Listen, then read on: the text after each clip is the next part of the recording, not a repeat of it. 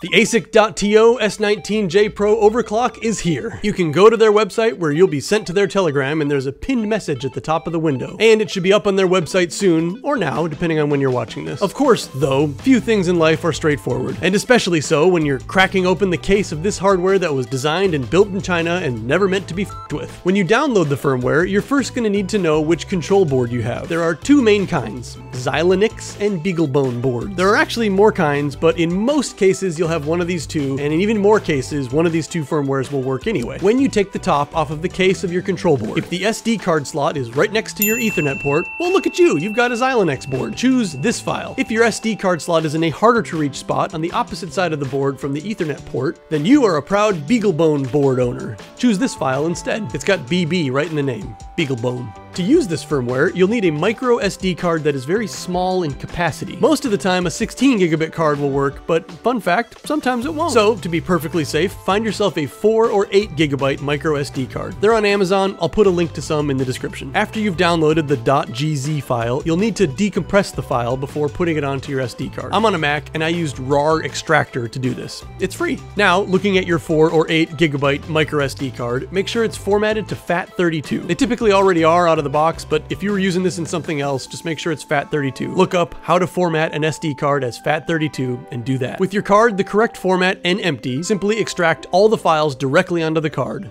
No folders, no other files. That's it, it's installed. Now, take your micro SD card over to your miner, yank out the power cables from your S19J Pro, and insert the card into the SD card slot on the control board. Plug your machine back in, and it'll take a couple of minutes to boot up.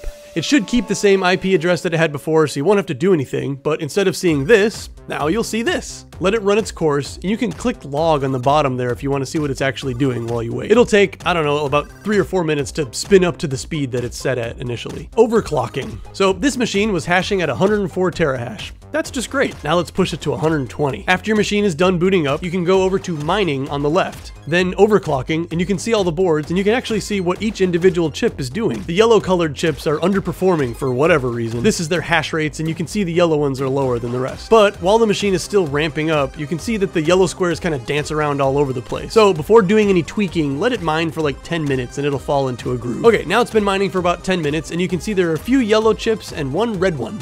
In order to make any changes to the overclock, you'll first click where it says board, then change the drop down to frequency. Now up at the overclock preset, click that and choose disable. Now you're in full control of the clock speed and voltage. Good luck. Above each board, you've got 3 squares, a black one, a yellow one, and a red one. If you click on the yellow square, it'll turn down the frequency of just the yellow chips by 5 megahertz. If you click on the red square, it'll turn down the frequency of the red chips by 10 megahertz. This is you tuning the chips so that you can try to squeeze the right amount of hash power out of the underperforming chips. You can also click on the black square, which will crank up the frequency on any of the chips that are performing normally. That's what you get for doing a good job, chip. Then, on the upper right of your screen, hit save, then apply, and your miner will restart. Anytime you make any changes at all, the miner will restart. That's what auto-tune does, and that's why it takes so long, because it's just trying a zillion combinations of voltage and frequency and then restarting between each one. Auto-tune will be available in an upcoming update of the Asic.to firmware, but it's not in this one. Another way you can change the way your S19J is running is with this global button here. 400 doesn't seem fast enough. This machine's only hashing at 104 terahertz. So let's try 505 megahertz and see what it does. There's also a global voltage slider. Why not bump that up a peg since we're right here anyway?